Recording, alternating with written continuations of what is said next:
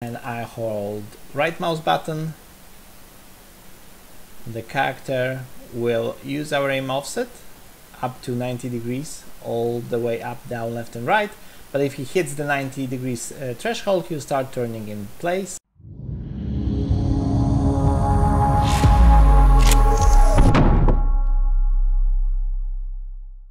Okay, let's get back to our Cubot movement Animset Pro and our example that we already have.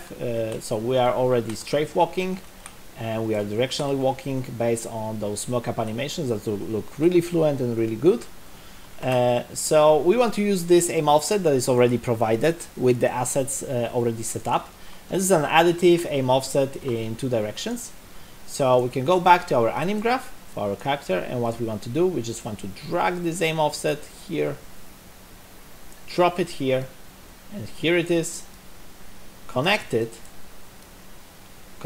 here, and what we need now is to go into aim offset and say final aim offset, get, we want to split because this is a vector 2D, and we have the X which is horizontal and Y which is vertical.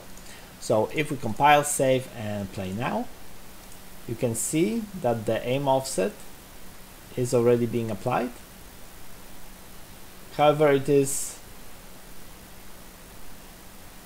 it is actually quite fluent, and the way how we control how fluent this aim offset is through setup variables that are here, but they are also available here in the details panel of the entire blueprint.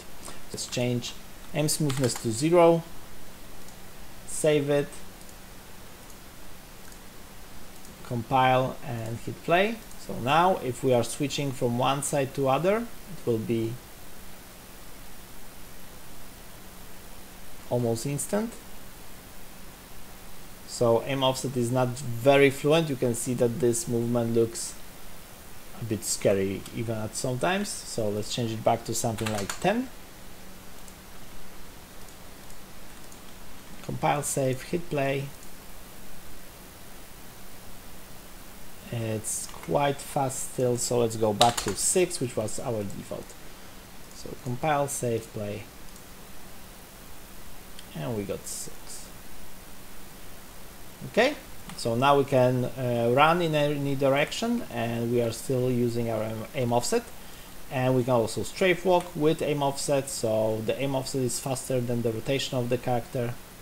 And it's based on the camera still right now, but we can turn off camera based inside the character. We just go into the component, find this camera based and turn it off, compile, save, hit play, and now we are taking an aim offset of the controller itself directly without doing any traces from the camera.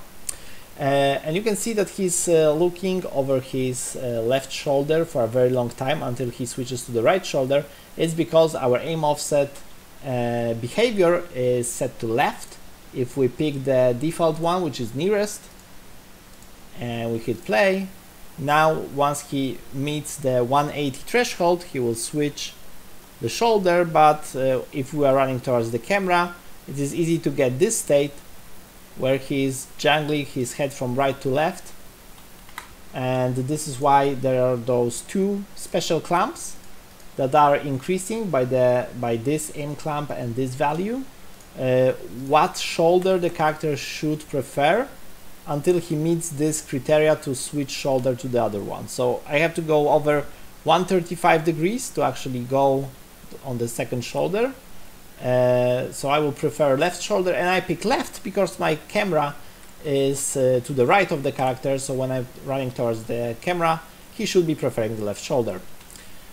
Okay, one more upgrade that we can do to our aim offset is that when we are strafe walking, we want to enjoy our aim offset while strafe walking. So instead of using desired rotation, let's start using desired rotation angle, which takes the in-turn start and end angle into our rotation. So now if we hit play and I hold right mouse button, the character will use our aim offset up to 90 degrees all the way up, down, left and right, but if he hits the 90 degrees threshold, he'll start turning in place until he hits the second threshold, which is 5 degrees tolerance of the turn. However, if we are moving, he will always try to rotate towards our desired control rotation. So yeah, this is how you work with Aim Offset from the Cobalt Locomotion Animset Pro. Thanks for listening and see you in the next episode.